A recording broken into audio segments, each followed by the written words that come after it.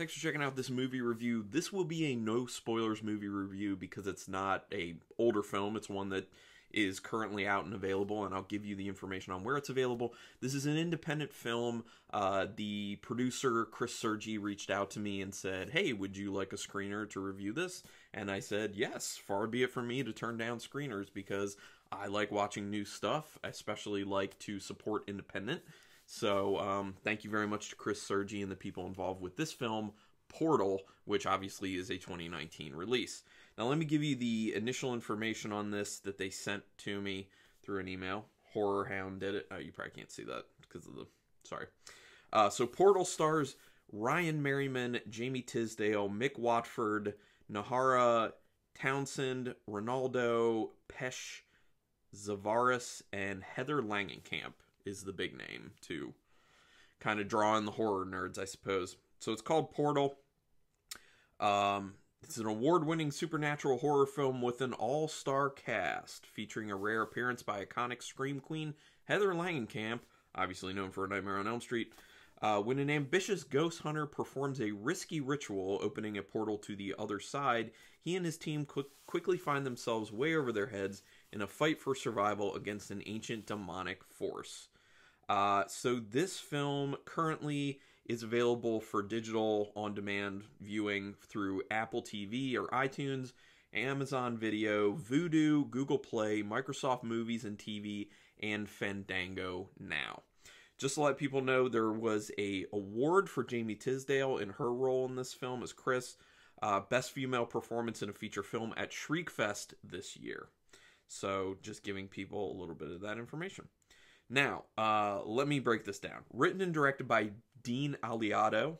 Also written partially by Peter Dukes. Now, I will say overall, the writing I enjoyed for this. Well, actually, let me backtrack just a little bit first. There is a bit of a disclaimer with this type of film for me. I'm not a big fan of the subgenres within horror of, like, ghost movies. And I don't like ghost hunting stuff. I don't like ghost hunting shows. I don't like ghost hunting movies typically. So this film is actually both of those things. It's kind of like a double whammy situation for me. But that said, I actually enjoyed the movie a lot more than I was expecting to. Because obviously my expectations weren't that high knowing what it was going to be topic-wise. And that's why I'm saying I have to give this disclosure because I have a natural bias against those types of films. So I was pretty surprised when the film played out as it did for me. I enjoyed it, actually. I was like, all right. One of the first things I want to say about this, the directing and cinematography is really nice with this film. It looks really good. It has a very nice aesthetic. It looks very clean and crisp. And there's a lot of, like, inspired camera work that's done with this that keeps your interest as a viewer. Like I said, it's very aesthetically pleasing because of this camera work. There are a lot of interesting and fun camera angles that are used throughout the film, and I really like that aspect of it. Really drove home to me that the director and cinematographer, who may be the same person, I didn't look further into that, really know what they're doing. I really like that aspect of it. Very, very nice. The acting overall was good for being a lower budget affair. So yeah, I mean, I didn't think any of the acting was like, oh my gosh, that's an amazing performance right there. But I do think it was above par for a low budget indie film. So pretty solid acting, in my opinion. I like that they have comedic moments in this film. That's one of the big sellers for me early on with this film, is because it's a genre that I'm not huge into, well, two subgenres basically, that I'm not that much into. The comedic aspects of the script really helped me out with it and kind of sucked me in, you know, because I could have a few laughs and enjoy that. Also, it like pokes fun at itself. It's a very self-aware film, especially from the aspects of the ghost hunting portion of it. So, the crew that they're kind of following in the film, it's not like a found footage or anything like that, but the crew that's being followed in the film, they're very realistic about things, and the glimpse into how they do things and what they're trying to do is fun and funny because they have all these kind of comedic interactions with individuals within their team and outside of their team, and I think that drives a lot of the interest for me early on in it. It doesn't take itself it doesn't take itself too seriously early on, although it does get serious later, and that's when I started to enjoy it a little bit less for that reason, but it was totally necessary for the actual story, because in the context of what's going on, people are not going to be making jokes while that stuff is happening. So it was realistic for what the story was and the world that was set up within the film early on. So there's a lot of enjoyment with the comedy up front, but know that that kind of goes away because things get really serious. But then at the end, it comes back a little bit, and I really like the ending for that reason. The ending for that reason was nice. Some of the dialogue actually doesn't fully land in this, and it's not because I don't think it was written well. It's because I think there are a few line deliveries by the actors that aren't done the proper way. You know, when you're working on dialogue, you have to make sure that it feels right. Like, what's written on the page isn't necessarily what makes sense coming out of the mouth of the actors. So you kind of have to work with that a little bit on set and kind of say, oh, okay, for how this person's playing this character or how this character feels, you have to say the same thing that's on the page, but it doesn't have to be exact. You know, tailor it just a little bit to how they would normally speak. And so there were a few lines like that, not a whole lot, but a few lines like that where the delivery wasn't right on. And I, actually listening to what the text of it was, the actual dialogue portion of it was, I was like, yeah, within the context of the actual script, like, there's nothing wrong with the way that was written. It's just the delivery could have been a little bit better. But like I said, there weren't that many moments of that. It's just, and since there aren't a whole lot of moments like that, you notice it more when there are moments like that. So you're just kind of like, oh, that's a little, but you can move past it. Not a biggie. I just wrote down, I love that they're not being serious in this film, at least early on. And it's, along with that, the other thing I really love about the story is that there's this kind of, what's the best word for this? There's a dilemma of, do we do things on the up and up and do things the right way, like we're really looking for ghosts, or do we do things to keep going and get funding and make sure we're successful, which would mean not being truthful about everything? And that's kind of like, that plays to a real question that exists within the realm of these ghost hunting shows right now. Actually, I kind of feel like it's kind of always been that way with those types of shows. It's like, how much of this is legitimate? How much of this is people saying they hear something when they don't hear something? How much of this is people manufacturing the scares and the things that are happening? And you get that in the film. And what's nice is that it starts with kind of a few misgivings about what's going on, just because the people involved like want it to be there, so they think they're perceiving something, and then they kind of realize, oh no, that's not what it is.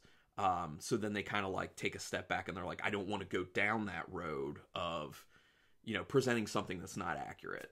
And so you see very early on kind of where they are with their, I guess, moral compass in a sense when it comes to this type of stuff. So that's kind of nice that they established it that way. Also, when they're kind of like, oh, I think this is going on, there's some comedic answers for that stuff early on that I really enjoyed. Then there's kind of the moment where, inevitably a person's morals are kind of tested, and it's interesting to see what people decide to do in those moments. But I really like kind of the commentary that this creates around what's going on with these ghost hunting shows, really. Because A, it's making fun of it a little bit.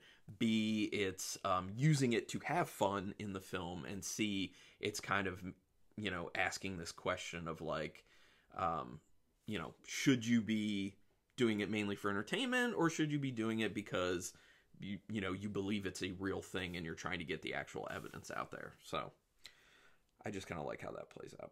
Let me see what else I got for my notes. You get it immediately that it's the behind the scenes like ghost hunting thing. There's kind of no misgivings about what this film is going to be. It lets you know what it is very early on, and that is fine for a film like this. That's good for a film like this, actually. You want to know what you're getting into. Love the fact that it's very self-aware, and that self-awareness that I was talking about actually really keeps it from feeling like it's it gets into the cliche or tired realm, because they're using a subgenre that it has been used a lot, and it's easy to do a script and do a movie that stays within, you know, those well-tread tire tracks, basically, of where everyone else has gone with these things. So there's a bit of their own voice in this. There's a bit of their own twist, and like I said, it being super self-aware and, you know, the comedic aspects of it and poking fun at what they're doing is what kind of sets it apart and keeps it from falling into the realm of cliched and tired.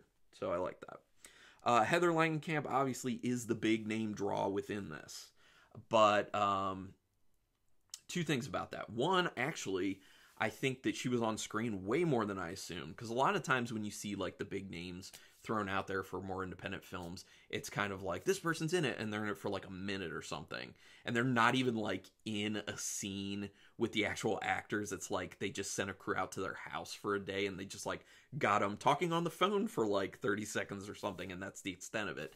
No, she's actually like in it substantially, in my opinion, acting with the other actors, and I thought that was kind of impressive that they were able to pull that off, because obviously she's an icon and it's cool to see her doing her stuff. That said, I didn't think her acting was all that great, to be honest. It was okay, but the thing you have to consider is she hasn't been doing a lot of acting. I mean, she did a lot of her stuff in the 90s, and then she's done some stuff here and there after that, but she did also have like a large chunk of time where she wasn't doing any acting. So it is one of those things where, like, if you're not doing it consistently, you're not, you know, if you don't use it, you lose it type thing. And, you know, I wouldn't say her acting is bad in this. It's just, for her being the big name, it's not what you wanted out of her performance. Just saying. And it pains me to say that, because I think she's a cool person. But, and like I said, like, I was more into it in the beginning than I was towards the end, but that's my kind of natural bias with subgenres like that. So, you know. So yeah, so that's actually, those are all my feelings on this. That's my breakdown of this film. Like I said, it's already available. I gave you that information, so you can check it out if this sounds good to you. I'm gonna go for a star rating on this. It's kind of hard when I have these types of biases to kind of do this. I think comparing it to other films and trying to take my bias out of it, I think out of 5 stars with half stars in play, I'm gonna give it a 3-star rating. I think it's better than in the middle for me, like better than meh.